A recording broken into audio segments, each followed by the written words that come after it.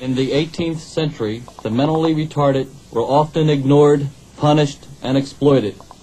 Today, things are supposed to be different. The children, as they are all called, who are rotting in their cages, cribs, and beds, can thank society for their dreadful plight.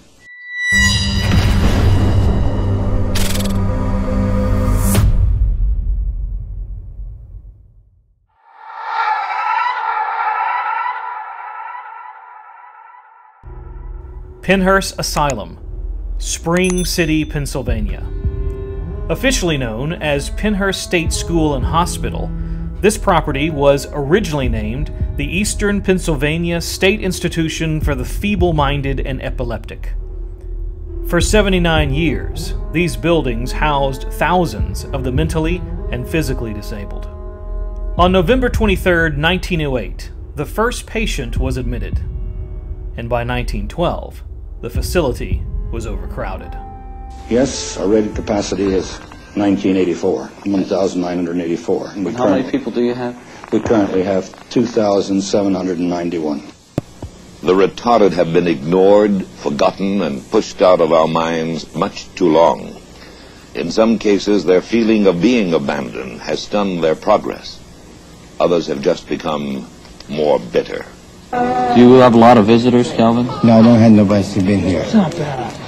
I've been now this is Tuesday. When I came, it was vibrating. I was a little baby. When was the last time you had a visitor here? 1940. At the time, the mentally ill were considered a blight on society, to be feared and not allowed to associate with the general population. A Pennhurst chief physician, Dr. Henry H. Goddard, even said, quote, "Every feeble-minded person is a potential criminal," unquote. Society's view on those feeble-minded essentially excused unspeakable horrors to be exercised in the halls and rooms of Pennhurst. In 1968, reporter Bill Baldini exposed conditions at the facility in a 5-part local broadcast news investigation which aired on WCAU NBC 10. It would take indictments and a federal class action lawsuit to finally close the facility on December 9, 1987. From that lawsuit, even more details were exposed about Pennhurst. Urine and excrement on ward floors, infectious diseases, obnoxious odors, excessive noise. Commonplace were injuries to residents by other residents, or self-abuse. Residents were seriously injured and sexually assaulted by staff members. Residents were physically restrained, which often caused injury and at least one death. Restraint usage increased because there wasn't enough staff for the amount of residents. Dangerous psychotropic drugs were used for behavior control and staff convenience. During my few hours at Pennhurst, it was easy to feel a deep sadness in the air. Perhaps it was brought on by the decaying buildings, slowly being reclaimed by nature, and weary of the evil that they concealed for so many years. But these buildings are no comparison to the lives that decayed here. Neglected, abused, tortured for decades. Thousands of lives.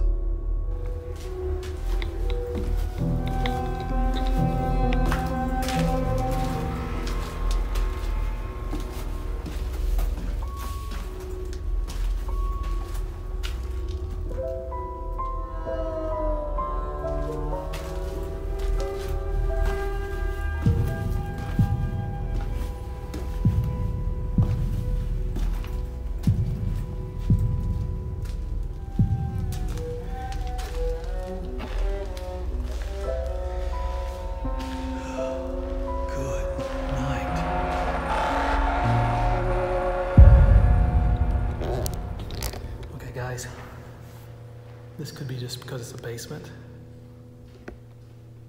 Definite change in here.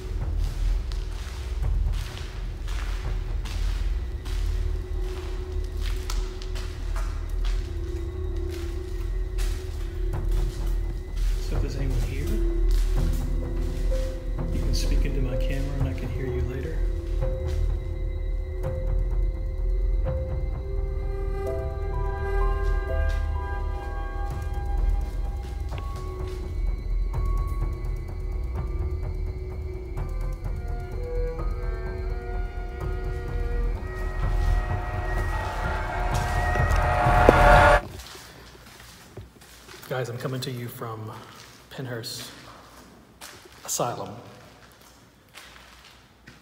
and I'm in the basement of Magnolia Hole right now. Very creepy place, to say the least.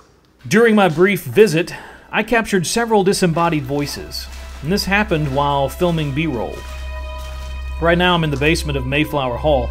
Listen as my camera peers down a narrow passageway. As I step back, a male whisper can be heard.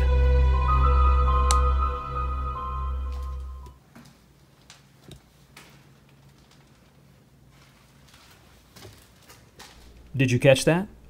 Listen closely again.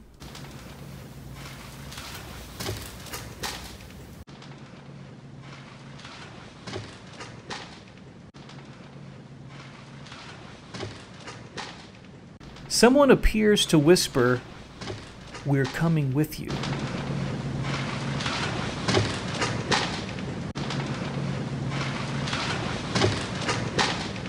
I physically was alone, and I know that I didn't whisper anything. Here's an old cart in the hallway in Mayflower. Couldn't help myself. Had to try to move it around a little bit, but the wheels were rusted solid. Again, a whisper, which sounds exactly like the previous male voice. Listen closely.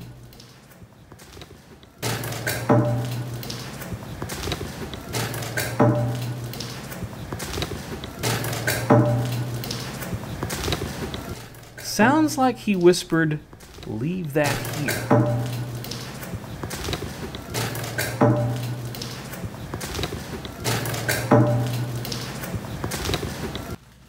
This was known as the soundproof room.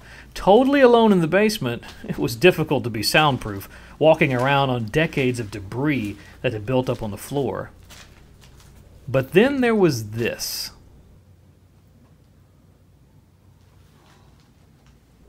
Did you catch that?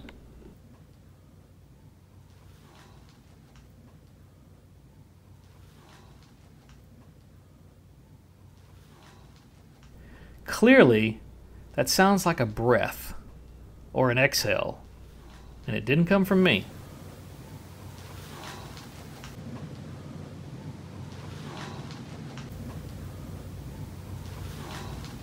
Here, I'm in one of the few underground tunnels accessible to the public.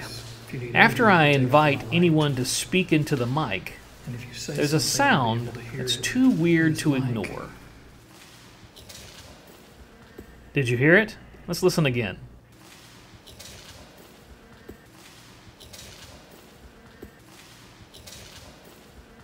To me, that voice, as creepy as it sounds, seems to say it's recording.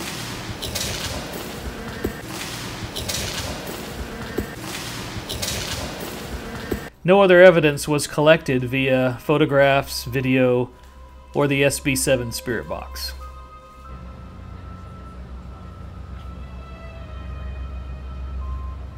Today, the property is used for paranormal investigations and conventions, and also a huge haunted attraction. Brianna Walters, a volunteer for Paracon 2019, shared her experiences. I was here on a ghost hunt from like 7 p.m. to like 3 a.m. on Friday the 13th. And we were in the soundproof room, and we asked someone to bang on the wall door, and one of the doors down here slammed 3 times in a row. Another time I was at the Paracon here, and I was back here with my sister near the janitor room. She saw a light flash by. I heard a sound, and I just ran out. Paranormal investigators Stephen Ercantello and Giselle Andrews are first-timers to Pennhurst. I asked Stephen about his experiences with the paranormal. Quite a bit of experiences, personally and actually documented on Amazon Prime, on YouTube, on my personal social media pages as well. So, I mean, I can go into all of that. Like, I mean, the shadow figures that I've seen, the EVPs that I've documented that are all actually, you can go watch them again and I mean, that's kind of what brought me here. First time. I know Katrina, you know, she kind of addressed some things that I did on her show, Portals to Hell, that I did at Mackey's. So I thought it'd be cool just to come and see her and talk to her about that. So I thought that was really cool that she recognized who I was, knew who I was. Thought that was really interesting, and I think that was kind of the main reasoning to come, kind of see Katrina and just see what this type of lifestyle was about, rather than being behind the camera and, you know, entertaining, I guess, but also documenting. Giselle shared some of her experiences. This guy's really like extreme in everything that he does, and the few times that I've gone places with him, I've definitely experienced a lot of things and come home to experience more things. I think Katrina touched upon Bobby Mackey's being something that followed her home, and I can definitely attest to that. The kind of like the spiritual hangovers that we kind of experience afterwards. But yeah, I mean, I've seen some things and seen some shadows and things like that, but I feel a lot of things when it comes to like the paranormal. So, what exactly makes Pennhurst an unexplained case? Its opening and closing certainly isn't. Even the horrors that went on here really aren't, especially considering the times and human nature. What makes this an unexplained case is, if it's truly haunted, who still lingers here and why? As for if Pennhurst is haunted, well, Brianna Walters thinks so. Oh, yes. Yes, definitely. Reporting for Unexplained Cases, I'm Rick Garner.